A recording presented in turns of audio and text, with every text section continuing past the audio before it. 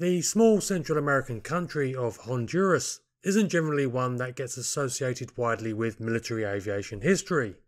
But that isn't particularly fair, in my opinion, because in fact the Honduran Air Force, the Fuerza Aérea Hondureña, sorry for the terrible pronunciation, or the FAH for short, has several interesting episodes in its history that are worth documenting.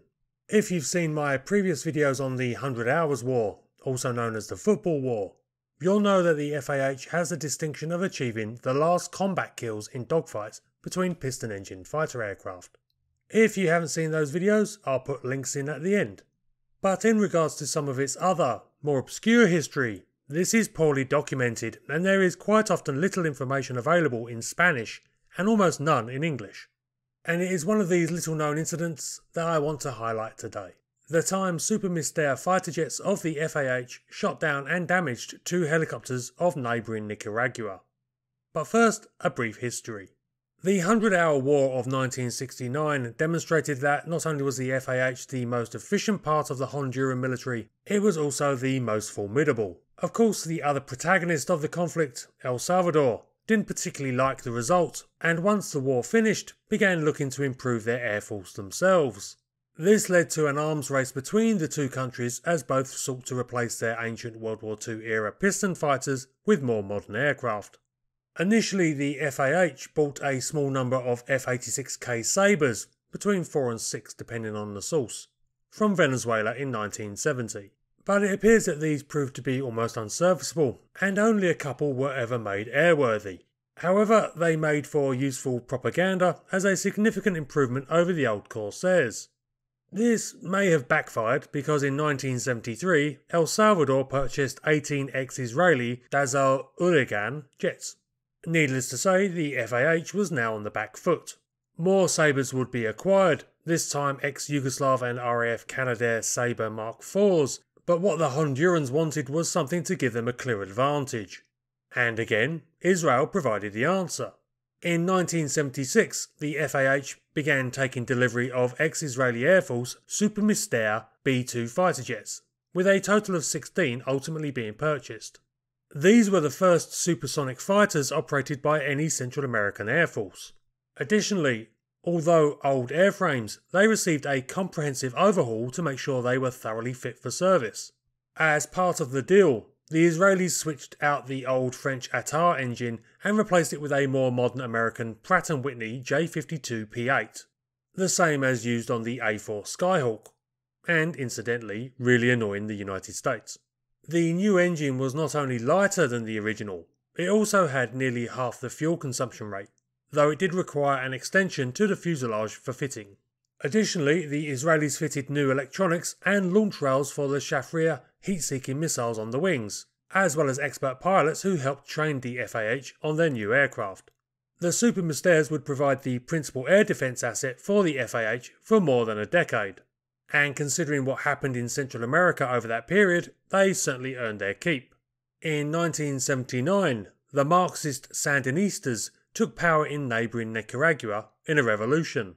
With communist insurgencies rising across Latin America, the United States began programs to combat what it saw as a direct threat in its traditional sphere of influence.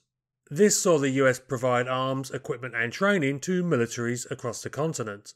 But in terms of dealing directly with the issue of communist control in Nicaragua, a covert action policy was implemented. The CIA formed the Contras, Nicaraguan counter-revolutionaries who were based in neighbouring countries and would launch attacks into Nicaragua to destabilise the new communist government. With the newest member of the communist fraternity under threat, the Soviet Union and Cuba both responded by matching the United States' efforts, furnishing the Sandinista military with weapons.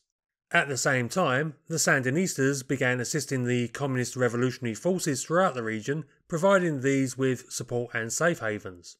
And so, Central America became the new combat zone of the Cold War, with Honduras very much on the front line and the FAH a major player. The pattern of operations was largely the same. Contras would launch attacks into Nicaragua and in turn be hunted by the Sandinistas, who sometimes, in efforts to deal with the problems at source, would launch attacks into their neighbours to attack Contra bases. This meant that the Sandinista forces would often end up in direct military conflict with the armed forces of those countries. As a result, much of the history of this long-running war in the region is often like a game of he said, she said, with both sides accusing the other of violating their integrity. And this leads us to the particular episode that I want to highlight, and to impart some new information into the discussion. Now, I must add a disclaimer at this point. Much of the information I shall relay in this has been provided to me by a single source, who claims to know some of the pilots involved. However, some of it differs from the available printed information on this incident, which is admittedly extremely sparse anyway. I have been unable to verify the information he has provided independently. I am not in Honduras, nor do I speak Spanish. However, my source has provided me with enough information and documentation that I believe that he has both been able to speak directly to pilots involved and has relayed to me the correct information. I shall point out the details where our version of this event differs from the existing narrative, so feel free to treat the following with discretion. But I believe the account I am about to give is the accurate one, and that any future investigation would bear that out. On the 13th of September 1985, pilots Lieutenants Lopez Fialos and Francisco Soso of the FAH strapped into their Super Mystere for a mission.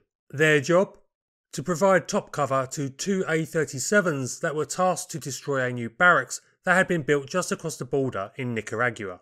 There had been rumours circulating that the Sandinistas may have acquired MiG-21s from Cuba, and the Mystere's job was to make sure that should this prove true, the A-37s were protected from any enemy fighters.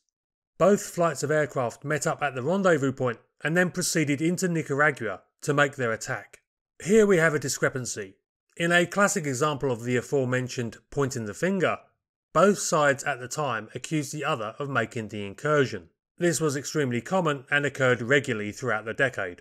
But, according to the pilot that my source interviewed, the FAH was launching an attack into Nicaragua against military targets. The A-37s hugged the ground all the way into the target area, while the Super Mysteres flew higher to watch for any MiG threat.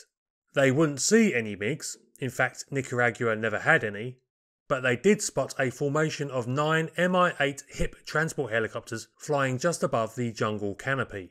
As soon as the helicopters heard the jet engines roaring above, they scattered and began to fly evasive manoeuvres.